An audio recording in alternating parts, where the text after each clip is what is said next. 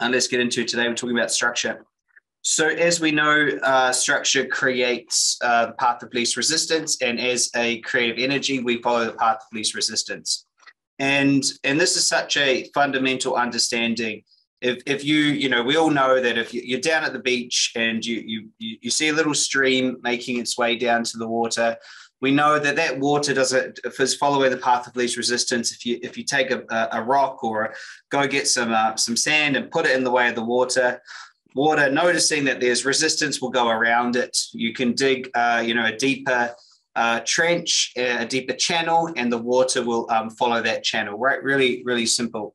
We know that the water is only flowing that way because of this unseen force that we've all decided to call gravity.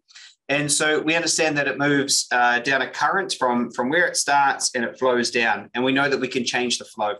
And so we really love that metaphor here. You know, it's such a good metaphor to understand that we are a creative energy and we are flowing through time. And where we flow doesn't depend on how good we are, how hard we work, or what sort of mantra we do every day, or how we meditate, or what we eat. The way that we flow in life is 100% down to structure. You know, you would never get annoyed at the water for flowing in a way that you wouldn't want. Well, you might get annoyed at it, but it won't do any good. Instead, what you'll do is you'll create, you know, a new channel, a new structure, wouldn't you? And so that is the fundamental understanding, is that we get to create our structure consciously, and our structure will dictate the flow that's available. Okay, so if we want to have more money, or we want to have health, or we want to have better relationships, or we want to, you know, create a new house or a new business or some more clients or whatever it is we want to create, if that is at the end, if that's where we want to flow to, we must just ensure that we have a structure that flows towards it. Now, that seems pretty simple. And we ask ourselves, okay, well, if that's simple enough, why don't I just create a structure in my life and then flow towards it? The problem comes because we have different parts of our consciousness that actually want different things, okay? They actually want different things. We have a self-conscious, and our self-conscious, it wants a better life. So it has a desired reality down here of something that's better, different. For example, lots of money. For example, health, or I'll put a little love here, or health. Okay, so our self-conscious wants it to be different. Does that make sense? It wants it to be different. And that seems totally normal, yet we want it to be different. However, there's a different part of us, our unconscious, and our unconscious doesn't want it to be different. And in fact, our unconscious wants everything to stay the same. The unconscious has got a very different goal, okay? If the self-conscious wants a good life and wants to max out its 90 or 80 to 100 years and do, the unconscious just wants to live. It just wants to survive. That's all the unconscious wants to do. The unconscious just wants to survive, nothing else. And so it is one question: am I alive? Yes, good. Am I alive? Yes, good. Keep doing whatever I'm doing. Anything new is risky. It's untested. Does that make sense? So it's untested. So what happens is we have this other part of us, and this other part of us doesn't want to change at all. It doesn't want to change. And that feeling of not changing is completely opposite to changing. Okay. So the unconscious, if we have a current reality here, the unconscious has something, what we call an unconscious wound. And the unconscious, not wanting to change, is always in opposition to our desires. And so if you think back to the water, we have two different structures here. We have a current reality that's focused on the unconscious wound and staying the same. And then we have a self-conscious focus, a self-conscious structure that is focused on changing. And what happens is we just bounce between the two. Sometimes we're going for more money, or we're going for a different body shape. And as soon as we move a little bit this way, all that does is increase the tension of the wound, and we pull ourselves back to stay the same. See, the unconscious has learned to survive certain conditions, okay? And these conditions are survivable, not necessarily fun, not necessarily abundant, but they are survivable. So how does all this happen? But does that make sense? So structure determines where we go. Most people, this is in conflict with this. So they don't actually go towards it at all. And they just bounce around, okay? And they don't get to where they want to get to. And all they do is make one step this way to go towards something. As soon as they go this way, their unconscious wound pops up and says, you can't have that, you're not good enough, you're not this, blah, blah, blah, and pulls them back down to the experience they've always had in their life of not being good enough or not having enough money, but they know that. And then they go, well, I want to change it. So they go to change it. As soon as they go to change it, the unconscious pops up with a fear, a feeling, a life condition, a health crisis, a family, this, a job getting lost, something pops up, and they have to go back and deal with it. And that's literally all of us. And so what we've established really quickly on this call is that there are two structures we can live in, okay? One structure is the creative structure, where we're focused on what it is that we would like to see exist and the experience of that. And then the other structure is based on an unconscious wound that we don't actually want to fix or heal or give up. And that doesn't make sense to a lot of people. Why would I not want to give up this feeling of inadequacy or this feeling of doubt or this self-criticism or why would I not want to give up being broke? Like, why would I not want to give that up? It doesn't sound like things that, well, why would I not want to change it? Why would I want to stay the same? And the answer is that your unconscious doesn't want to change it because it's been survived. And if it's been survived, it's met the requirements of the unconscious. Can I survive it? And so basically, simply put, whatever you survive, your unconscious wants more of it. It's whatever it is. So down here, this is a survivable experience. This has been survived.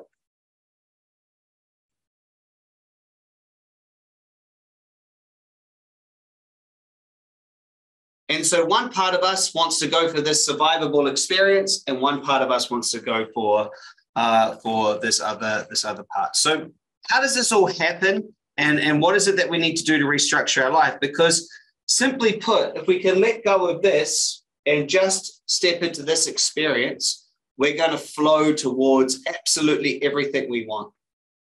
There's no need to have this. Yet, it seems that most of us do.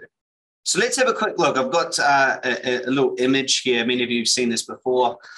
This is going straight from my book. So can you guys see that image? Yeah, there you go. So we all start out as pure creative energy, okay? We all start out as pure creative energy, and we enter a vehicle of expression, meaning we enter our human experience, okay? Then in our human experience, we want to know how it is to be a human, to be in this family, and to be a part of the world. We want to thrive and survive. That's what we're trying. How do I thrive? How do I survive in this new experience called a human being? What happens is as we move through life, we end up having unmet needs. There is a wounding experience that we all go through. This wounding experience is predictable. From the wounding experience, we create a compensating strategy, which then causes us to be stuck in this compensating strategy. So let me just discuss this wounding experience, okay?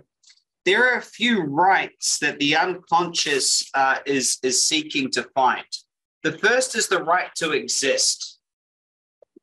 The first is the right to exist. The first thing that we're looking to get confirmation of is that we exist and we're allowed to exist and we're allowed to be here. That's the very first one. The second one is to have needs and to have those needs met. Does that make sense? to have needs and have those needs met. If we don't, for whatever reason, get our needs met or even be allowed to have needs, we'll go through life compensating for that. The next is to be separate and unique, but also belong to the family. The next is to take action and face consequences. And the last is to love and be loved. Did anyone get all of those down?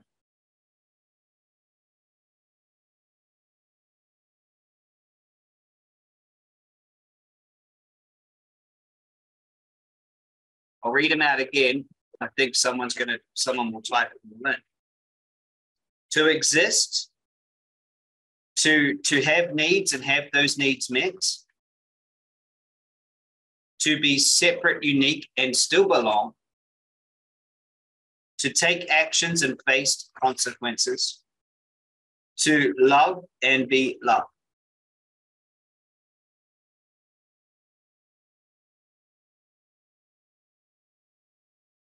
See if someone's able to get the full lot in the chat box. Christy's doing a good job.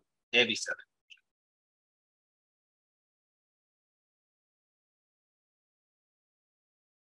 There you go.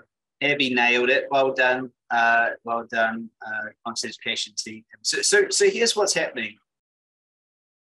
So we somehow, all of us, find a way to have one of these, two of these, or all of these needs to be not satisfactory in the way that they are met. They might be met, let's use a crude metaphor, they might be met 85%. They might be met 50%. One, you might fully have it met. Others might be 70%, right? Like they're not all fully met.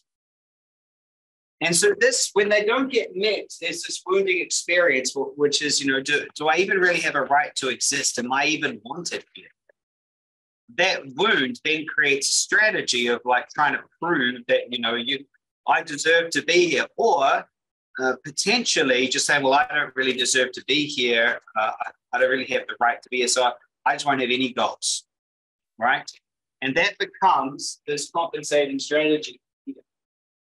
This current reality, this person continually finds their way to not really existing in the world, kind of just floating. Maybe somebody who was never allowed needs, maybe they were, the middle child between, the one older than them is 10 months older than them, and the one younger than them is a year younger than them, and they're right in the middle. And so, mum was always busy with someone else, or maybe they were the oldest, and it's like, well, just look after yourself, or maybe, mum or dad was just having a really hard time in life, just along the way, and this child's trying to get there, trying to be allowed to have needs and have those needs met, but for whatever reason, didn't feel like they got met, didn't feel like, they had everything they needed. And so then they come up with, well, maybe I'm not allowed to have needs, so I'll just help everybody else then. Oh, I don't have needs. I'm here to help everyone else, not me. I don't want to actually take anything from it. And you always find the person that has a really hard time having their needs met, they think the opposite of give is receive. The opposite of give is take. But even when I say you get to take from life, they even feel scared to say their words. They have to like dress it up and call it receive. Receive. So no, you take. You give, you take. You take. You get. If you get given something, you take it. You don't. Yeah. So the needs need to be met. The next one is separate. Is the right to be separate. Sometimes you find a person had this right not actually met, and they're never really allowed to be themselves. They're not allowed to be unique and to be them. They're so busy trying to be what everyone else thinks they should be. They don't actually have that. The next is to take actions and to face the consequences. A lot of people that are in this world really have a hard time with this one. They have a hard time with being able to take actions and face the consequences. They actually scared of this thing that they've made up called failure. But for some reason, failure is just not allowed, as in it's such a taboo thing, is they're not allowed to face consequences of their own actions. They're not allowed to try. They're not allowed to go for something. They have this whole model built up around facing consequences and taking actions and making their own decisions. And they need an authority or someone else. Please tell me what I should do. Can you show me how I should do it, rather than figuring it out and getting success and having failure. They really have a big challenge with this. And so you can see all of these wounds create this current reality, and then the current reality has these actions here. And these actions might be to not take the action, or to try to exist, but we're doing it all based around this wound. And most humans are literally just stuck in the same experience that they coded up at a really, really, really early age. And all they're doing is pretending that they're trying to get away from this experience, but they wouldn't actually know who they were if they didn't have that experience. It is terrifying to them to actually receive love. It's terrifying to them to actually exist, because if they were to exist, well, then this unconscious wound is no longer valid. And anyway, the last one is to love and to be loved. And again, I see a lot of wounding around this, that they're not actually allowed to be loved. They're not allowed to love. That it's not allowed. And so this is very important because, by the way, is this good stuff? You guys enjoying hearing this again, or maybe for the first time?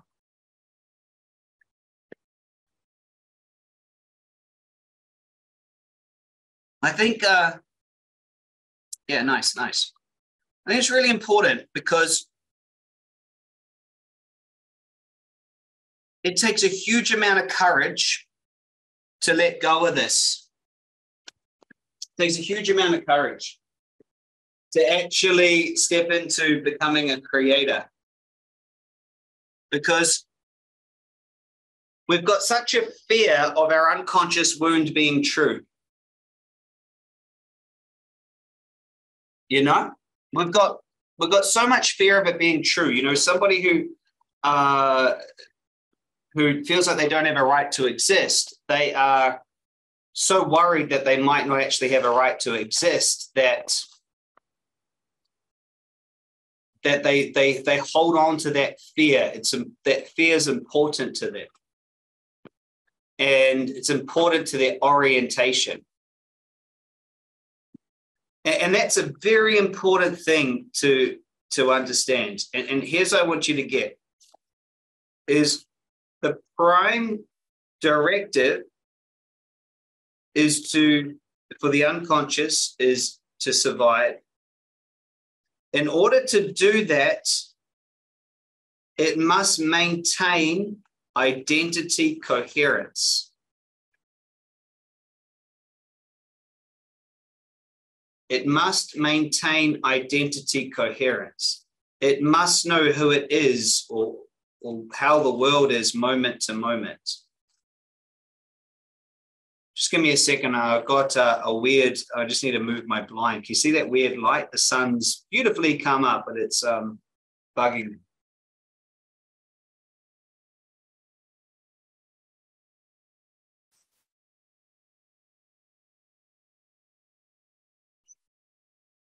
That should be better. God, I can see again. So we're trying to maintain identity coherence. We want to know who we are. And if we were to completely let go of our unconscious wound, we wouldn't really know who we are. A mentor of mine, William Whitecloud, says, you can't shift your beliefs, your core beliefs.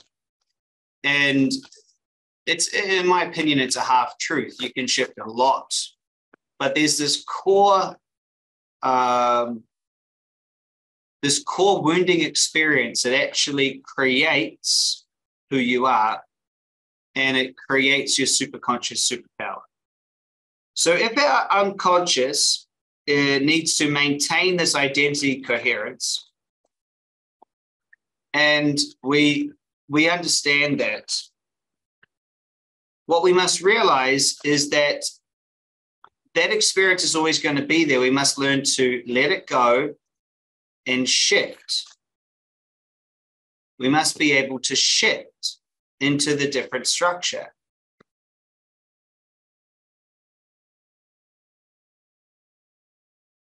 So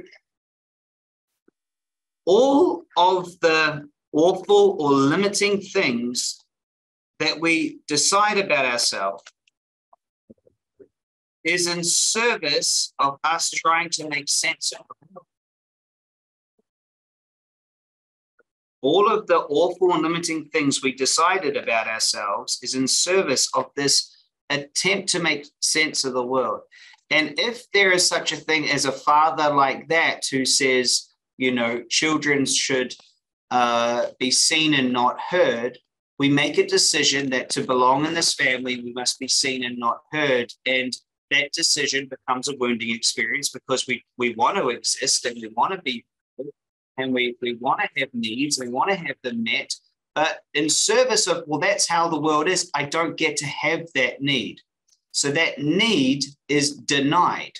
And so it's denied, and then we put that in the wounding experience. And if we were to be allowed to have anything different, all of a sudden, we wouldn't know how the world is anymore. Does that make sense, everyone? We wouldn't know how it is because that's how we did. The world is that way. And so to the unconscious, if you grow up in a family where every morning they wake up with a hammer and they knock you on the head with a hammer, and that's what you do every morning, you wake up, that's going to hurt, but it's not going to kill you. It's going to hurt. It's going to hurt a lot. But you'll create the belief that the world is you wake up and you get hit on the head with a hammer. If you're then to grow up and you go around for sleepovers at other parents' houses and you wake up in the morning and you realize they don't hit you on the head with a hammer, you start to think, oh, so others don't do that. I don't have to do that. You'll go out into the world and it'll feel like something's missing. And you'll find yourself banging your head against the wall, trying to recreate how the world is. Because as painful as the hammer is on your head, it is not as painful as not knowing how the world is and how to fit in to your family. That is more painful. Not fitting into your family and not knowing how the world is more painful. So you'll take knowing.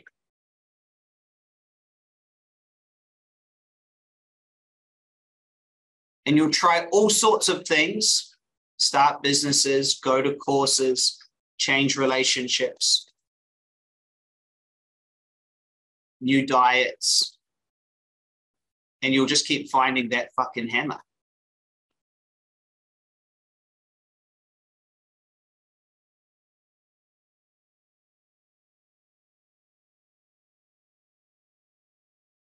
See, we can survive anything, but we cannot survive not belonging to our tribe, to our family, or knowing how the world is.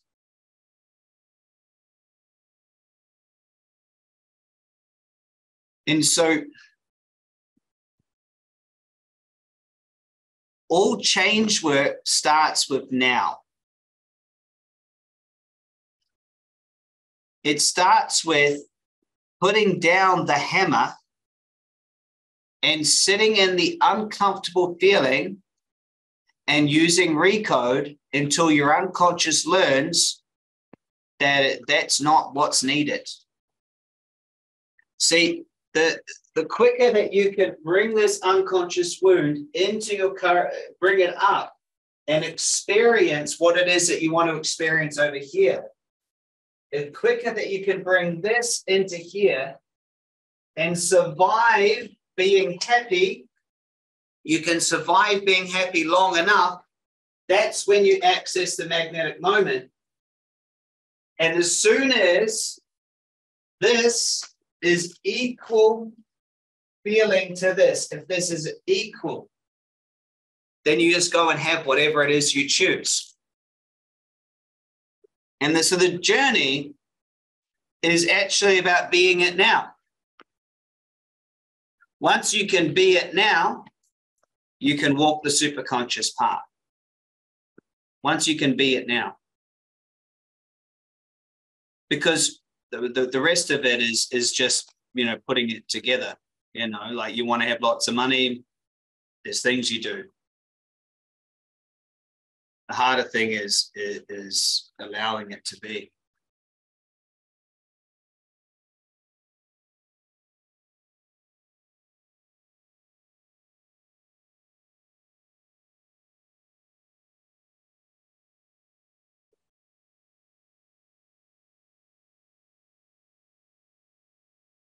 So we need to restructure your life.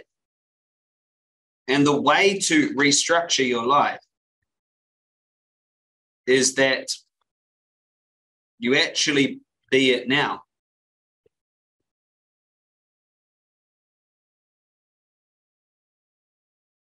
We actually be it now. And it is as soon as we be it now, we're just opening the door to a whole new way of being, where you have graduated out of your childish wound. But that's just the start. Once you can be it now, that's great.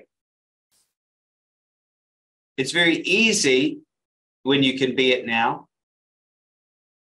for life to become meaningless and purposelessness, to have no purpose. Purposelessness, less of purpose. You guys get it.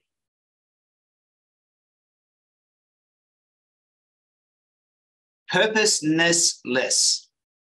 Fuck it, I don't know. Too swearing in one session, far too much. And so once you can be it now,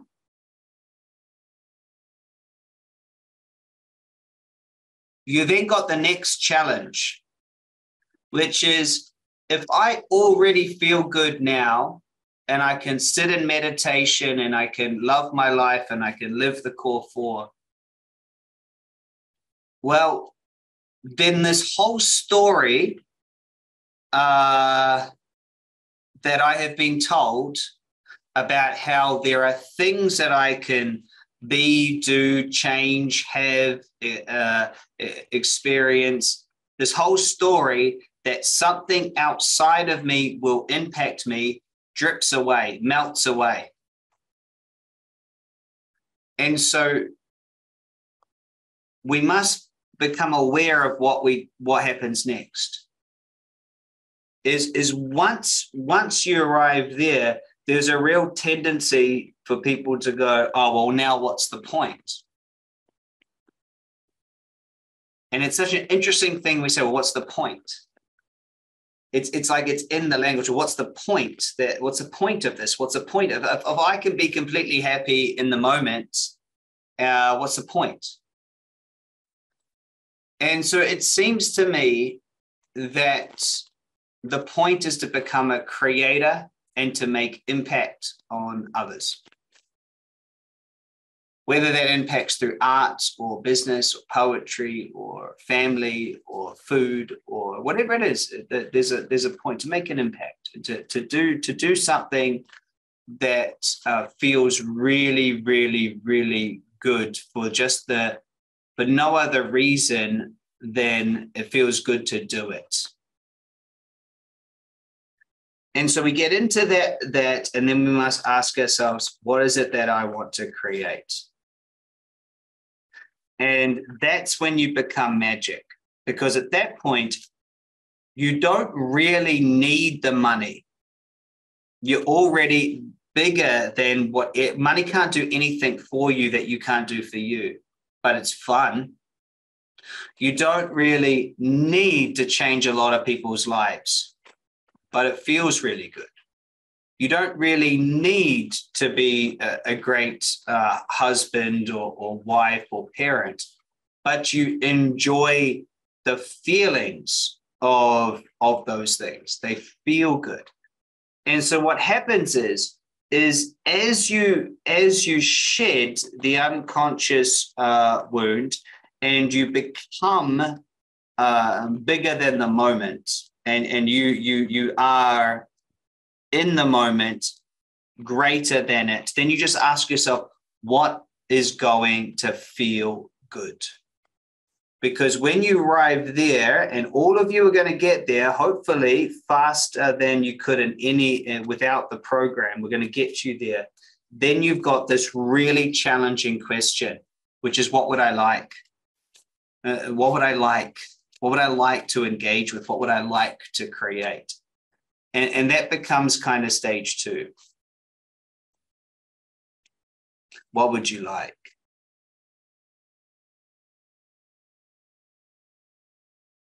And that just means life becomes this big game where, you get to make up the rules and nothing can be taken from you because there's nothing outside of you that is causing you to have anything. Does that make sense? So your challenge here with Magnetic Mind is to arrive in the now, completely satisfied and happy, and without needing to change yourself, satisfied, feeling good, without the need to become more perfect, without the need to go and help others to gain love, without the need to achieve a lot so that you suddenly impress others, without the need to, discover yourself more, without the need to understand the world to create safety, without the need to find an authority to follow, without the need to run to your next exciting idea, without the need to puff yourself up and be more powerful and in control, or without the need to try to create peace and harmony outside of yourself, just there. And you're just there. And then you ask yourself, okay, so I'm completely in the moment, present, in the current. And that is how you get into that structure. Then you simply ask yourself, what would be a fun thing to engage with? And you might change what would be a fun thing to engage with. What would I enjoy to create? You might change it to what would be meaningful for me? What would be worthwhile? What would matter? What would be what would be something that I could just really get behind? And it will change, and that becomes your orientation. Well, that's how I want to orient. So yeah. So anyway, that's what was on my mind today that I wanted to share with you. It's good. It's good stuff. It's good stuff. So let's do a choice. Let's do a choice together. Your choices are points of information in the future. That's all they are. The points of information. You're a point of information right now. So your choices are actually useful, because they will, as soon as you make a choice, your unconscious doing, everything that it's designed to do will basically show you its wound. Does that make sense? Or say, here's where I feel wounded. Here's where I feel limited. As soon as you make the choice, it literally, what will show up is, here's what I don't have. I need more money. I need resources. I need a partner. I need I need to stop being this. I need to change that. I wish I was skinnier. I wish all of the rubbish will show up. And so we use a choice to help trigger the unconscious to share what's lurking beneath the surface and the surface of your self-conscious awareness, because your self-conscious just thinks, oh yeah, we should just go make a bunch of money. Your unconscious thinks, well, I don't deserve it. I haven't done enough. People that have money are, assholes, whatever, right? And so it shows it. So as we make the choice, so step one is we make a choice. Step two is we feel it. The unconscious just works in metaphors and symbols and feelings. So we feel it. As soon as we feel it, we notice who we are now compared to that. And then we ask questions and notice what shows up. And the point of it is to use the creative structure to bring all of this wounding here into our reality, and then to notice it, to be bigger than it, and to let it go. However, if we just let it go, there is a void. And the void needs to be filled. So as you let it go, you can't just stop. You must fill it with new beliefs and new information, and the universe abhors a void. There cannot just be a void. So we can't just do recode and all this is gone, because the only thing it knows is there was something there, it's gone. Let's find something else to put there. And so we'll go back and recreate it unless you start putting in the new things for it. So where's my hand need to go? There. Instead of new things to survive. So you need to go for it. You need to start experiencing and surviving it. Does that make sense? And so most people make the mistake of turning up here, just trying to get rid of this stuff. And all they do is they get rid of it, and their brain doesn't know has got no other instructions. It can't exist with a void. So it just recreates those. So then you can get rid of them again. And a lot of people just bounce around. See here, they go from current reality.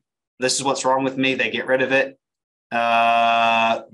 We need something else there. We need to put something there. Need to put something there. I had a good friend of mine, someone who's been in this work a long time, have a completely new experience, got the job and money that they wanted.